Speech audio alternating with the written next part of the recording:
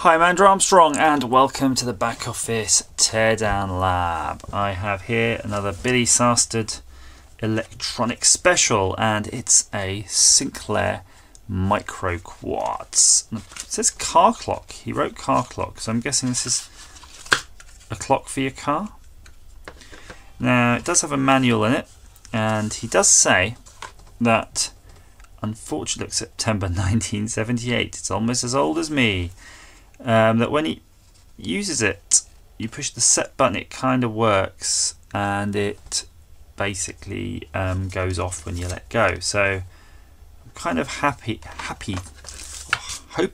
that it's just something to do with, you know, where there's a loose contact and you have to push extra hard, and that's what's happening. But let's try to see what's going on here.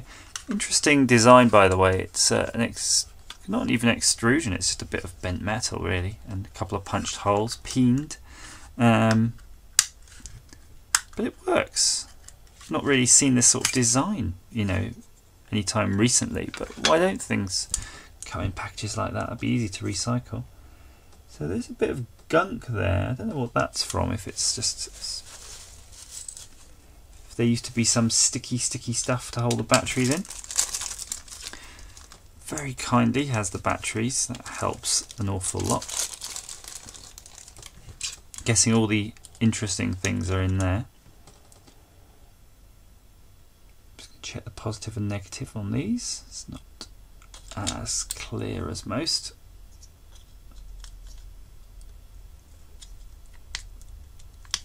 Whoa, that is tight.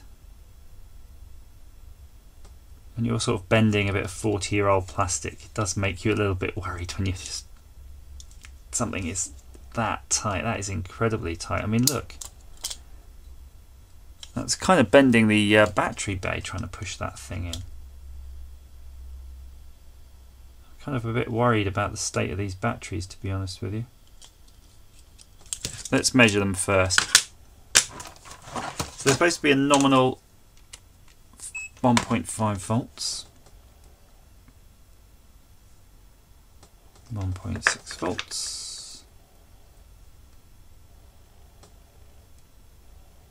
So they look okay. They're just a bit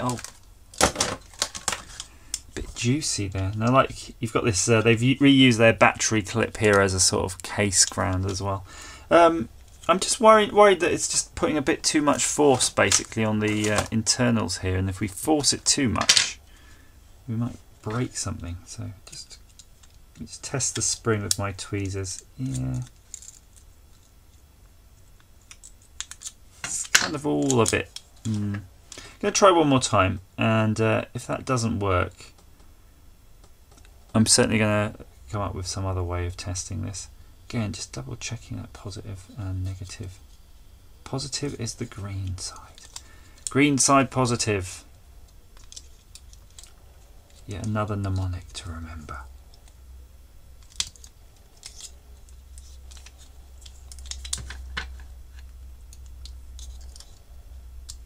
I can't see it. Whoa! Alright, I've lost one.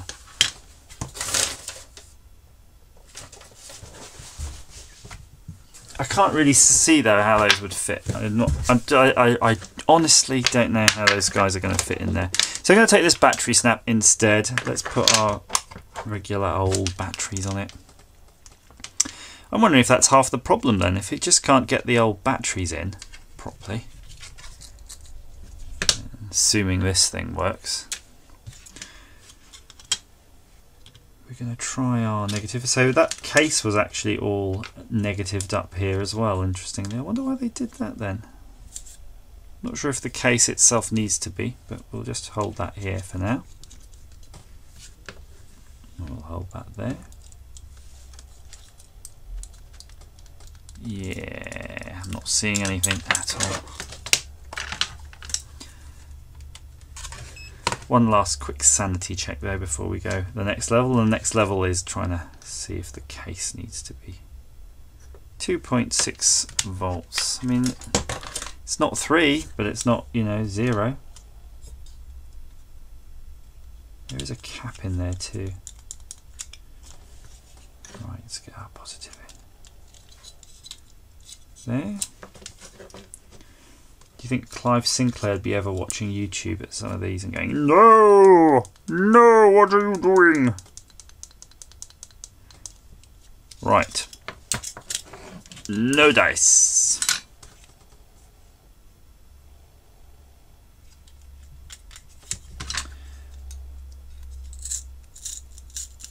Ooh. Oh dearie me. Oh dearie me.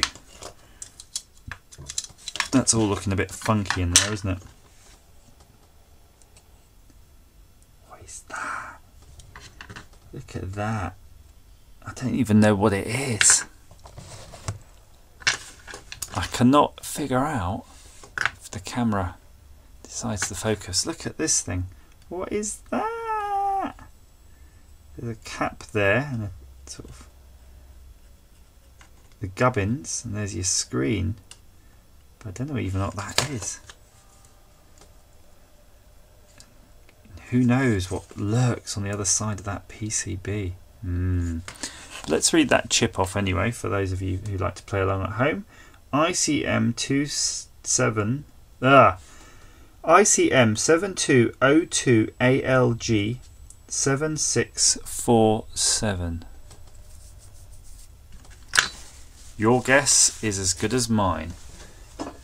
Let's try to put a little bit of cleaner on here, and I'm going to tilt the board so I don't want to get anything going towards that screen side, that's for sure.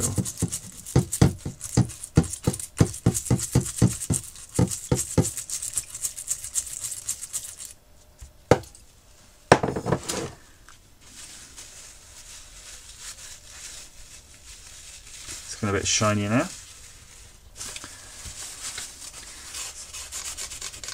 I've got a bit of spare flux cleaner, might as well try to get the old glue off.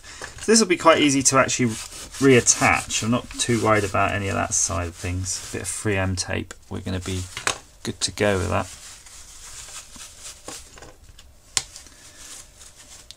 So there's one cap basically in there, one electrolytic. So I think I'm going to just solder something in. When in doubt, get on the soldering iron. I'm going to solder in my battery terminals here, and the hope is that through the process of soldering these terminals, if there's any corrosion on the terminals, they'll just start working again. And if not, either way, I've got a better way of testing this, because it's not really working for me right now. Look at that, there's a bit of green on there, but not a massive amount. Positive's really good. No worries from the positive at all. This would have been pretty cheap to make. And it looks like they had, something on the case ready to go for something else. Really, what's that? Oh, that's a set button, is it? Is that a button at the back? That looks to me like another button. If that front thing's a button, that's another button there. So I can probably push. Oh, interesting. Was this designed in such a way that you used to push the whole thing? I do have an instruction book, I could find out, but I'm not going to. Just get on with our tests. Right, soldering iron's now warmed up. I'm going to tin our battery ends.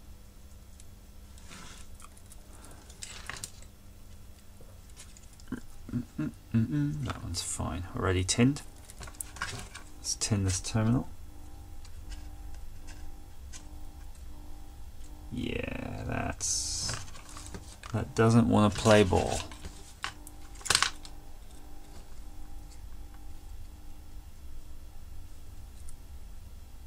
Just holding the soldering iron on it for a while just to sort of get some heat into it. The smell. Some interesting fumes going on there.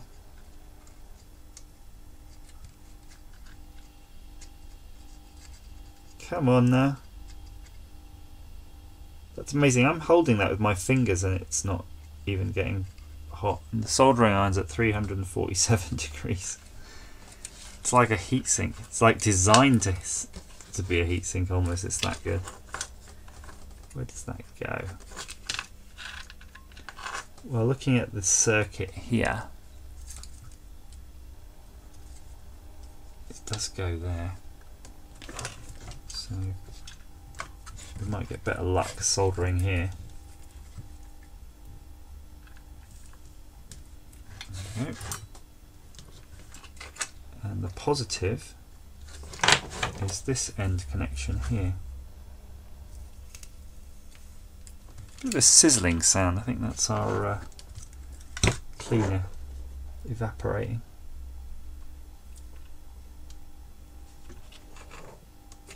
It's okay.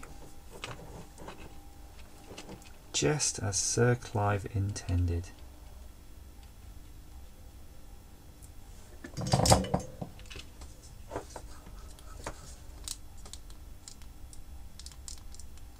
So the first thing I'm noticing is nothing on the screen.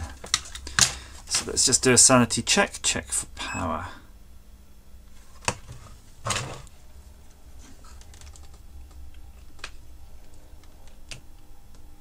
.6 volts.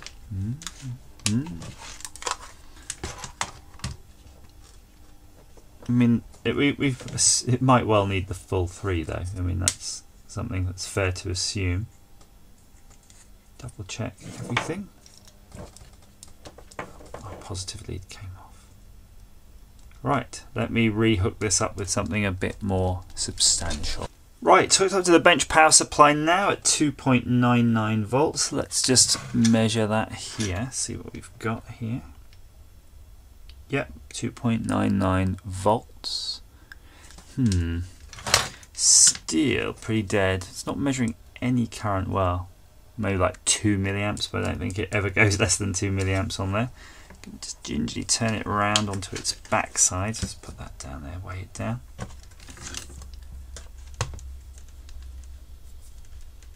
So we should be measuring our, let's call it 3, shall we? 3 volts from here. Yes, we are, 2.99.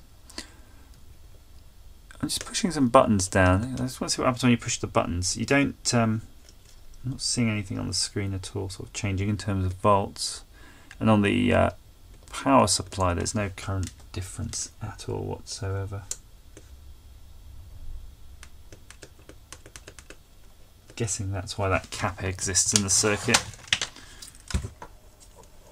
But yeah, it's a real shame though when you see this sort of thing, because it's like so tricky now. I don't know where to start with that, so I'm gonna have to see if I can pull up a data sheet and again try to identify even what the sort of component is here. It's very interesting. Yeah, so Billy, I'm guessing you said it was doing something. I can't get it to do anything right now. So, continuing experimentation with this, it didn't really... I spoke to the owner, and it most definitely came on when you used to push one of the buttons, and when you push one of the other buttons it would go off.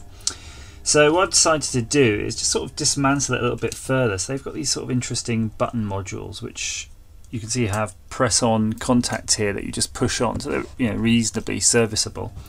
Because I really just wanted to get the whole thing off this plastic carrier and basically get the PCB out. So we can just have a quick check behind the board just to make sure there's nothing, you know, funky going on there. Just gonna grab that.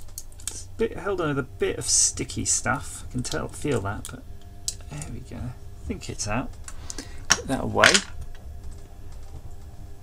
But yeah, it's looking pretty good though, isn't it? I mean, it's a bloody dog's dinner. But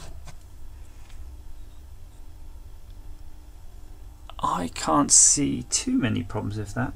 It does look alright. Can you imagine having to make this, assemble it and figure out what's going on? It's kind of horrible, isn't it? So what we'll do, now we're sort of even further apart, we'll just take out the button. It's almost like we're putting it together now from kit form. We're going to put these contacts together.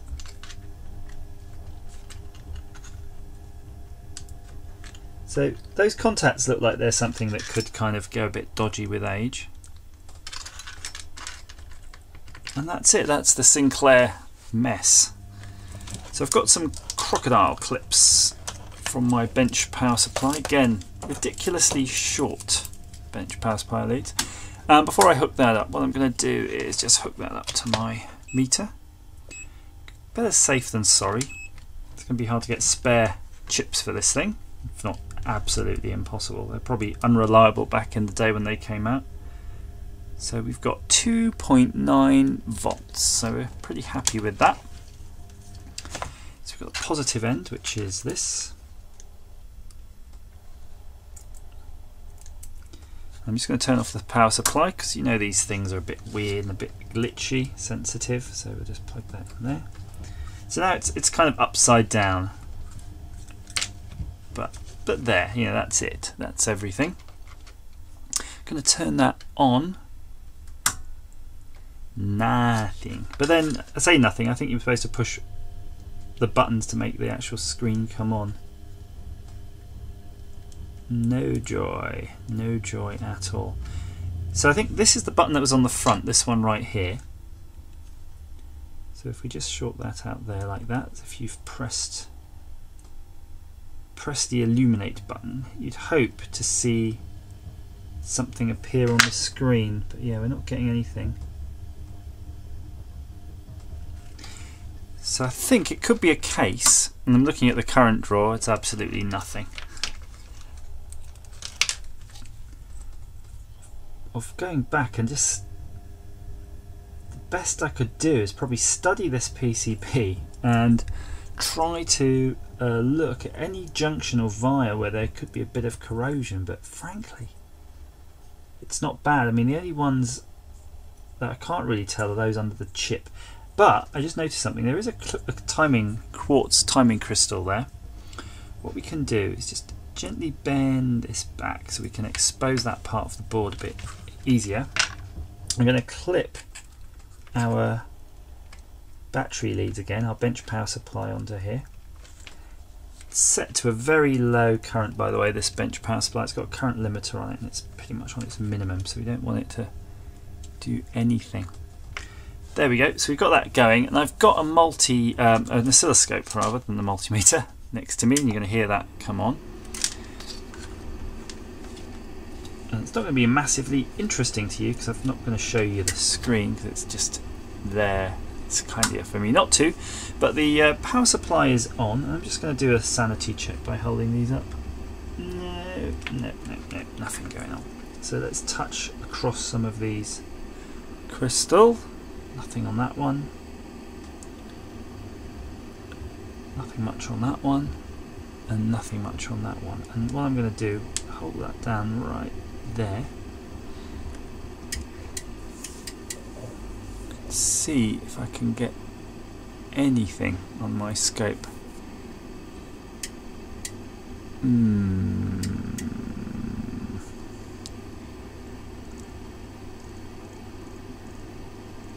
Absolutely nothing.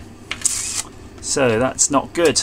Not good at all. So it doesn't look like the crystal's going to. It's just going to be that kind of manual effort now, just going through from the power and seeing what we got at any sort of point really. So let's put our probes the right way around so we can get to see something sensible. So looking at the PCB there, and we'll zoom in on it. Start some random places, so we should be getting 3 volts here, and we do, look, we do get 3 volts there. Although to be honest it is a bit twitchy, isn't it? It's not a nice clean 3 volts. There we go, that's 3 volts there.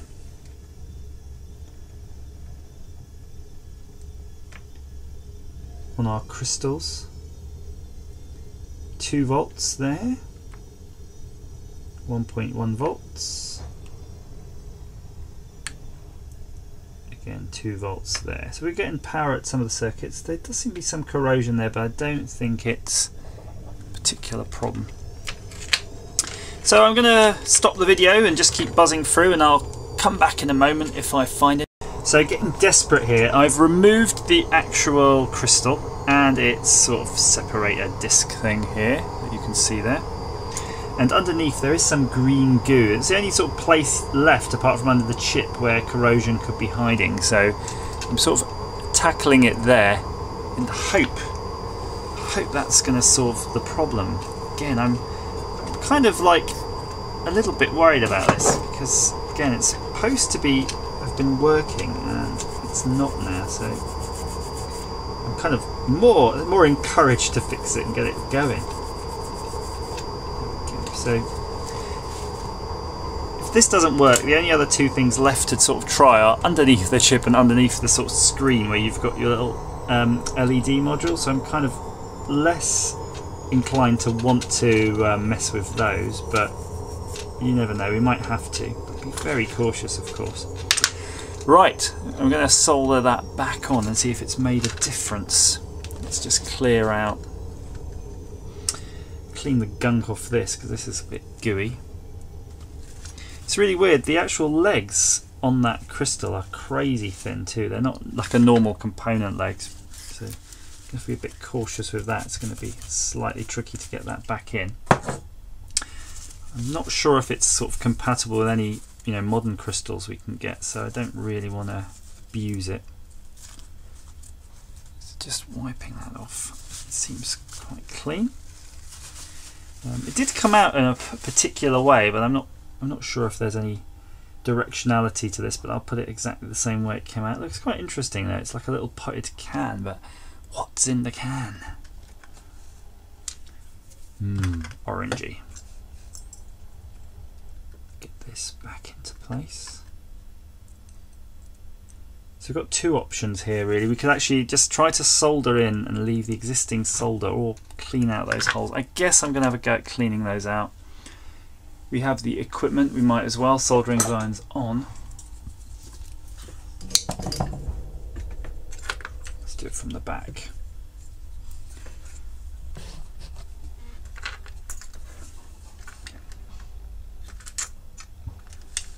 So it's this underneath this green wire.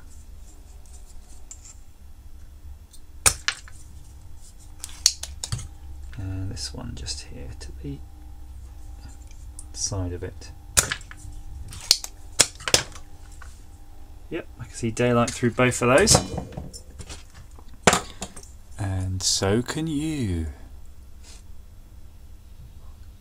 Right there, hopefully, somewhere. So, get that spacer on. It does line up rather nicely. And then the can, which is, I'm going to put it on the way I took it off, but it's got exceedingly thin legs. I mean, I don't know if you can see them right there even on the camera, but exceedingly thin. If Mr. Kipling made legs, he would make exceedingly fine legs.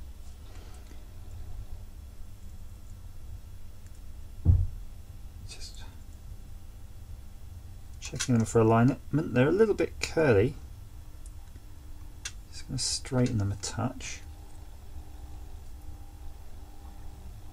And then get that in there. I think there's just too much going on here, isn't there? Too much going on. Something needs to be gripped.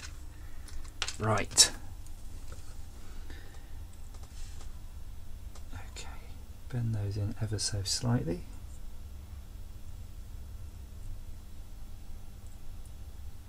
Apparently they made this as part of the kind of black watch set they had, and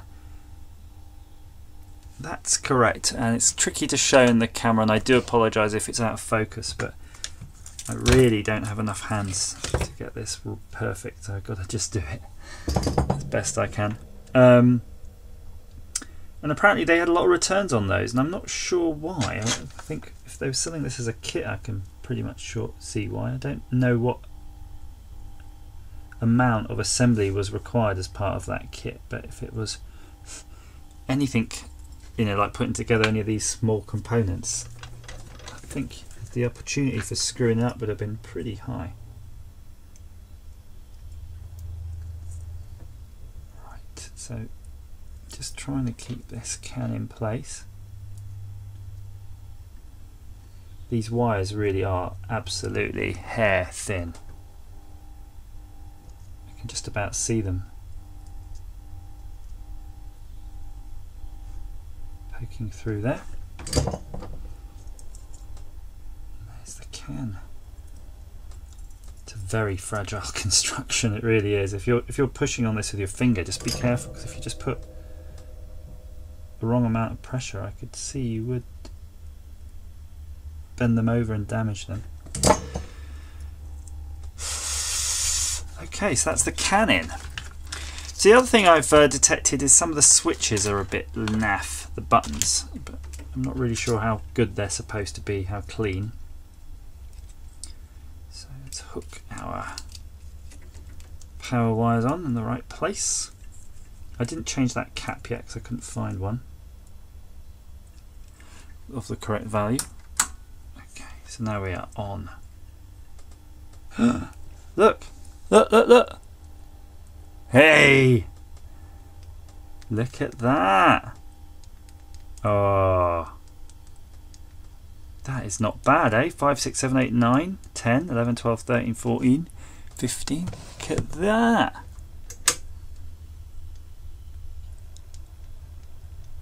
$20. Seems to be a digit out though. 30. Oh, it just went off. What's going on? What's going on? Should be okay. I don't see any reason for it to suddenly stop working. Oh, it's flashing there. Do you see it there? Ah!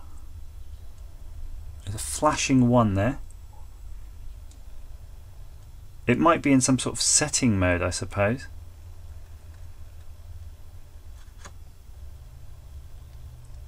Let's try turning it off and then on again, shall we? Off, on again.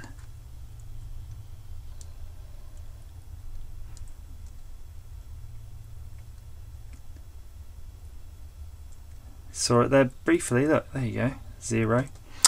Good!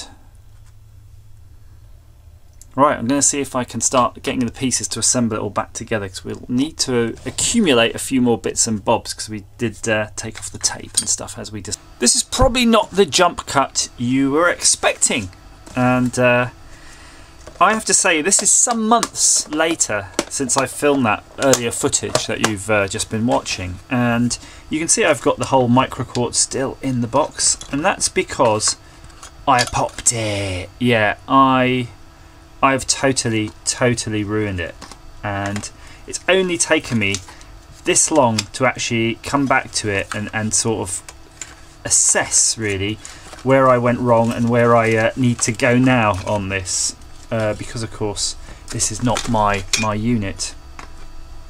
So this is the Sinclair Microquartz, and you will notice that there's no panel on the screen here, and I'm just looking in the box, it should be in here. There's basically a lens, I think it's yes. There's basically a lens that goes over the LEDs. And what I noticed was there was something not quite right with the LEDs in there. And it wasn't a major issue, it was like one part of one segment was out. But I was like, okay, looks like I need to just sort of get in there and have a quick go, maybe clean it, repair it, something like that. So as I was sliding my knife in here to make that wafer thin adjustment, I don't really recall now what went wrong, but basically I destroyed it. I destroyed the screen, and I'll show you how the screen works at least, so we can, you know, some use can come out of this. I'll try to hold it as close to the camera as possible with it still being able to focus, and it's probably about there. So what you'll see there is 4 7-segment LED panels, and they're really cool. They're basically a sort of integrated circuit LED panel. Remember, they're quite small. You see my finger there. And what they do, they're basically emulating the standard sort of segments like you get in one of these, but just on a tiny scale. You can sort of see them side by side there on the sort of size difference. And How they operate is that they've got some sort of common cathode or anode, and you see all these lines. These lines are multiplexing across what you see in each screen. So it'll basically set these pins high or low as required to say make the digit on here, and then multiplex this one to show you the 1, for example. And then it'll go from here to here. It'll multiplex onto the second digit, and then while it's doing that transition, it will change the pattern here to give you the next digit, which could be a 2, and then another one which would be a 3, 4, and it zooms around zzz, like that, and that's how you get your display. And these are actually bonded to the IC. These are, you can see actually, you can see the common parts of these little integrated LED circuits there, and then these are the data lines effectively. And you can see how these would have been bonded with little tiny wires that go from here to here, here to here, here to here, here to here, here to here, and that's be repeated across all of them. And that's what you get underneath those black blob chips in things. And that's essentially it. And you get them in IC. So when you see a chip on something, you know, a chip on any sort of device that you've got lying around, internally, that could be how it's done, or effectively that's how it's done. So when you go in and you destroy these micro wires, which are often made of gold or some sort of precious metal, then you're basically scuppered, because how do you solder anything back? You need to solder from one of these tiny little contacts here onto there, and you can just about see them under the visible eye. And I did have a little look, because I thought, okay, I'm going to repair this. I'm going to get myself a machine to do this, and the machine to do it's like £5 grand. So far I've not been able to sort of work out how to repair this. The other option I had was these screens are relatively standard, or used to be, and they used to be quite common. You could get them for like a few quid, a couple of quid each. These are, you know, LED drivers on their own, and then what I could do is remove this, or at least solder into the existing part here, and then glue a separate screen, because there's plenty of meat in this case to take that. But at the moment I'm having great difficulty finding one at a reasonable price, because although they were massively cheap, I think it was a Hewlett-Packard screen, loads of hipster people who want their LED type watches and Nixie tube type crowd have bought them all up, and now they're non-existent anymore. So if you have a source for these, let me know, or maybe an old busted Sinclair calculator that you wouldn't mind parting with, let me know on that. Anything which is using these 4 digits has got a good chance of working, and you'll see them because they have, some of these calculators have 2 banks of 4 in them, so they're basically using 2 of those modules. If you're lucky, there'll be one in existence. If not, if you know of a Sinclair Microquartz going cheap, I'm all up for buying that, because I need spare parts to fix Billy Sastard's destroyed Sinclair Microquartz. And I have to say, I'm not really going into the full depth of the story, but